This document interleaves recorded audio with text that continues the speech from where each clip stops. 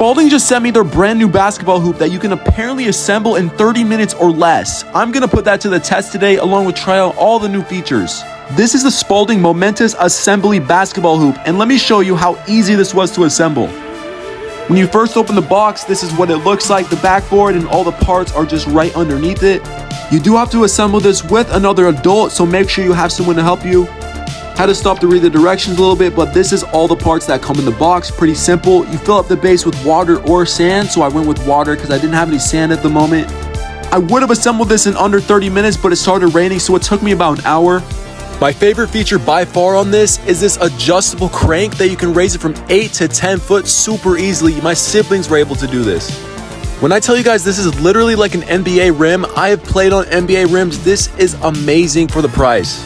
And if you're looking for a hoop, this is by far the best portable hoop on the market. And thank you so much to Spalding for sending this out to me.